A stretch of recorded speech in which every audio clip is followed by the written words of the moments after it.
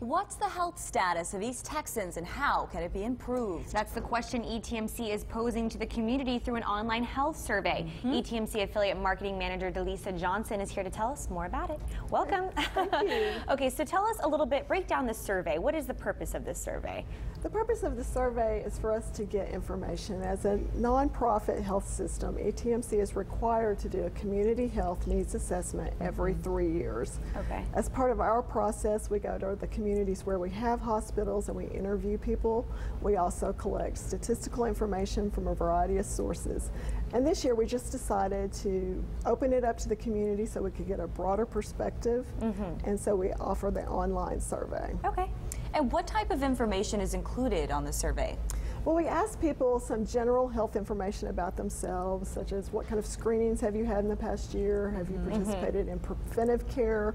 Also, we ask about the availability and accessibility of healthcare services in their community, and also obstacles that people in their community might face when they try to access healthcare. Well, and how is this information going to be used? Are you going to use that to try and see where people need access to get more hospitals? I mean, what are you going to do with it? Definitely. We are going to take the information we compile from all these different sources and come up with a report where we determine what the needs are in the community. And then we're going to, for each hospital in our system, develop a plan of action.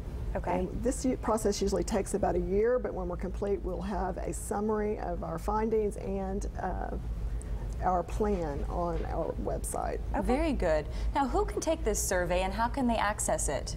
Anyone over the age of 18 in East Texas can take the survey. Okay. It's completely confidential. No names are associated with any of the questions.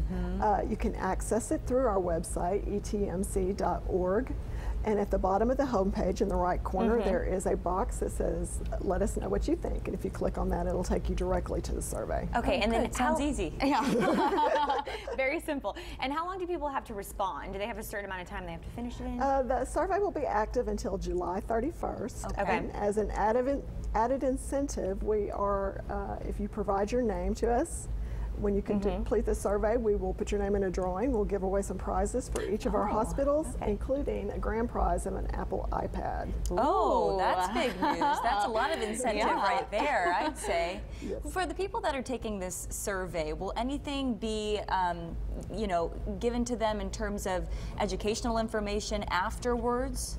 Well, we're hoping that the information we glean will help us know what type of educational services to provide in the future. That's one of the goals of our survey. Good. Okay. So hopefully they'll come back to ETMC and have some help from you guys. Yeah. That's what Very we hope. good. Okay. Thanks so much. Thank you so much. Thank you for having me.